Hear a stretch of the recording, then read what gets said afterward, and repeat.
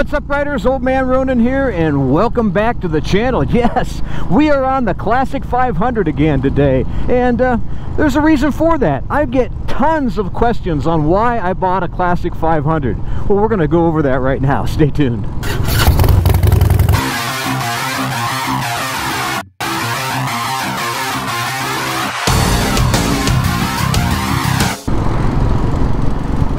You know, frequent watchers of the channel know that I spent most of my life on Harley Davidsons and Triumphs and Hondas and Nortons, and insert a few other Suzukis and stuff like that in there as well too. But I didn't really have a whole lot of experience on Royal Enfield, simply because there wasn't really a dealer around, and I didn't really know anything about them. I mean, I knew that they had a history, and I knew that back during World War II, the Flying Flea and all that stuff, because I'm a huge history buff. But when they moved to India, I never really thought much about them anymore, because nobody, one dealer I knew of in Ohio sold them, and he really wasn't the kind of guy that wanted to sell them. He had them on there. In fact, I test rode. You guys are frequent watchers. You know that I test rode a Bullet back in the early 2000s. And like I said, the guy kind of talked me out of buying one. He wanted to sell me a vintage Honda, and I ended up selling him my vintage Honda. So I guess that works backwards. But the reality of it is, I really didn't know that much about them. Lo and behold, I got into the Himalayan back in, 2020, and I literally fell in love with the Himalayan. So much so that I started, wanting to ride more Royal Enfields. And that got me the attention of Royal Enfield. We were able to get a long-term test ride on the Meteor 350, which later became my motorcycle. And it's been going perfectly ever since, because I became a Royal Enfield brand ambassador, and I really wanted to go back and try some of the other motorcycles. I mean, I've ridden every modern since 2020 Royal Enfield that's been released, except for the ones that haven't made it to the United States yet, like the Hunter 350, which I'm super excited to try to ride. But when it becomes available, I guarantee you I'll be on it. And to be honest with you, I really want to have I want to buy a 650 down the road, or maybe find one that I can fix up. I mean, I'm not going to be able to buy a new one. I just simply can't afford it. I know a lot of you guys say, well, they're really inexpensive. They are, but my budgets aren't as big as they used to be. I mean, I'm not exactly into spring chicken. So what I have to do is I have to look for the best deals, and that's what I found in this Classic 500, because I've always wanted to go back and ride one and just get a better feel for, hey, chickens, what are you guys doing here in the middle of the road? Come on, what are you doing? Get out of the way. Fried chicken tonight, baby, fried chicken tonight. Fried chicken tonight, fried chicken tonight. But reality of it is, I've always wanted to get back and ride one. Like, I mean, the last time I rode a Classic 500 was, like I said, back in the early 2000s, and I was on it for literally 15 minutes, and I loved the way it looked. I rode one of the standard Bullets. I didn't ride one that looked like this, and this has always been, this Battle Green or the Desert Storm has always been one that I really wanted to check out. Golly, is it not beautiful out here today? Huh, don't you wish you were me? But when I started looking after that, I rode the Classic 350 down to Savannah, and of course I've been riding it, several different of the new models of 2022s of the Classic 350, and I love that J Series engine, man. But there's always been a part of me that says, Old Man Ronin, you need to check out one of the 500s and get a better feel for some of the history of why these motorcycles are so beloved in India. Now, I don't have any of the early ones around me, but I found this guy up in New York. A gentleman had it, and he had it for a really good price. And so I literally, hello Hawk, I literally, hey, there's chickens back there. I literally went up to New York and put this motorcycle on my Jeep. I have a little carrier that, in case something happens with my motorcycles, I can haul a lighter one. And that's exactly what I did. I brought it back from New York, and then got it inspected, which we have to do on out-of-state motorcycles, and the rest is history. Now I've got one, and I'll tell you what, I'm enjoying this motorcycle as much as I do any of my other ones, and maybe just a little bit more. And I know that sounds kind of funny, but this thing is a blast to ride. It really brings the joy of vintage style, even though this is a 2013 and it only has, well, as of right now, 324 miles on it. I know. But it brings the joy of riding a vintage style motorcycle to me, which, you know, it's right in my realm. I mean, that is my wheelhouse, is riding older style motorcycles. And this guy here is just it. Well, if you haven't watched the original video I had on the Classic 500, let's do a little walk around right now.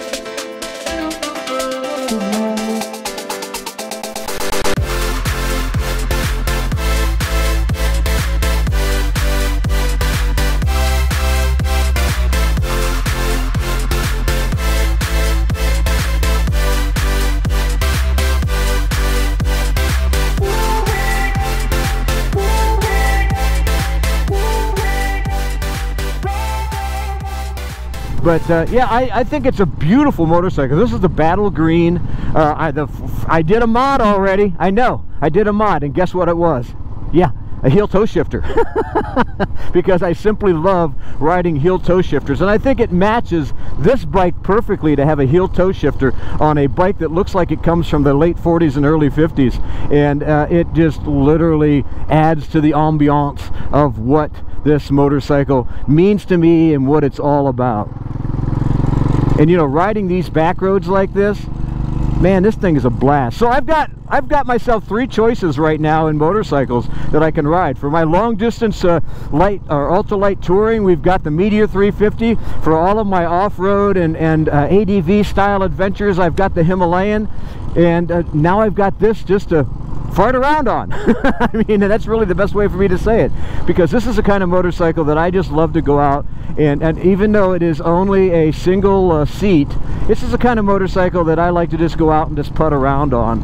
And it also gives me the feel of what the Indian market is, why this bike is so beloved, because this thing is fun. Yes, it is quirky.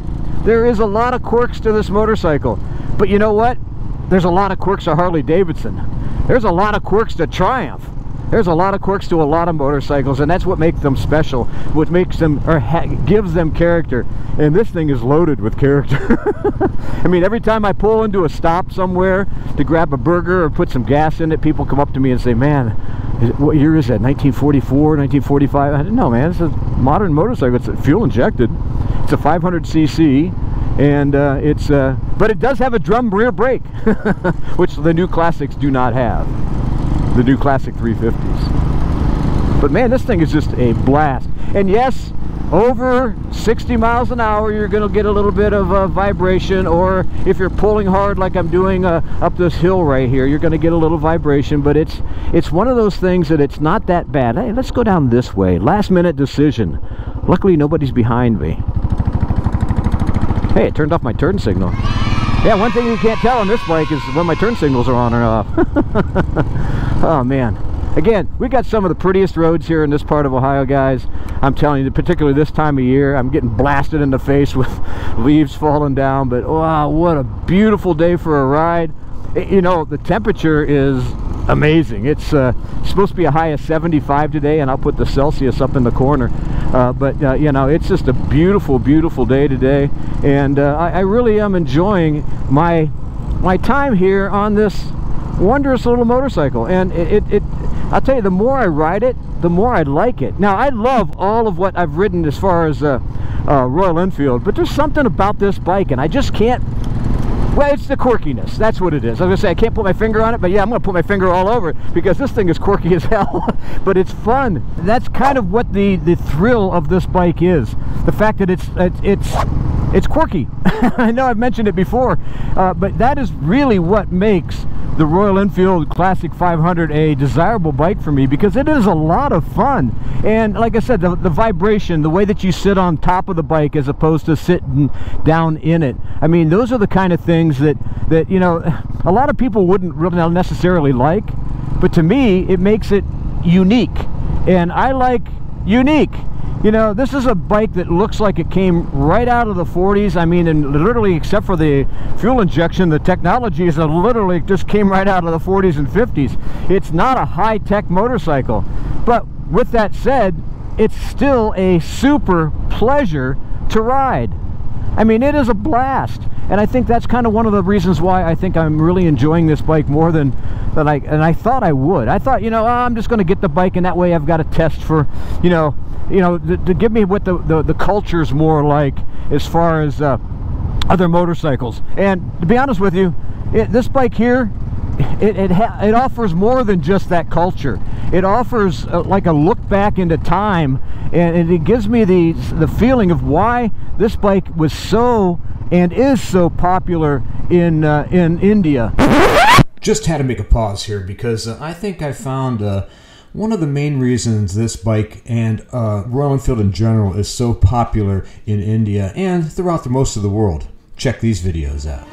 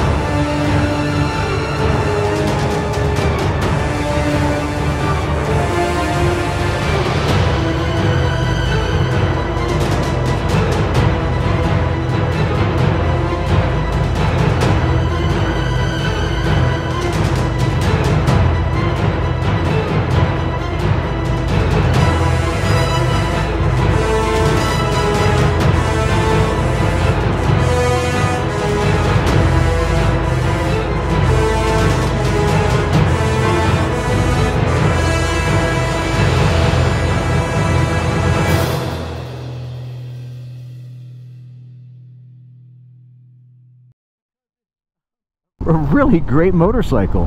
And yeah, like I said, in the quirks, the vibration you get, the looks of it, the low technology, I mean, those are all things that, you know, I've been saying for how many years on the channel now. Well, 2. I've only had the channel for 2 years, but that's some of the things I've been talking about without a doubt, as long as I can remember. I love simplicity of design, simplicity of function, and something that's going to give me from point A to point B. Because you know what, in India, the Classic 500 and the Classic 350, and of course now the Meteor, and obviously the Hunter, and throw the Himalayan in there as well too, those are motorcycles that those folks ride every day. They are their main mode of transportation. They run these bikes 365 days, 7 days a week, and you have to have a motorcycle that is going to really hold up.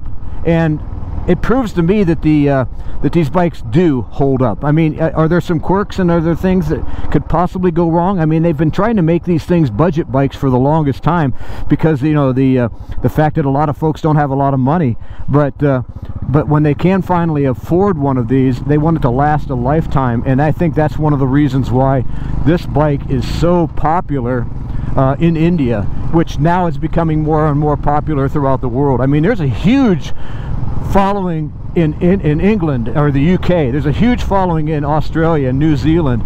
I talk to folks all the time about that, you know, that have the 500, and they love to hate them.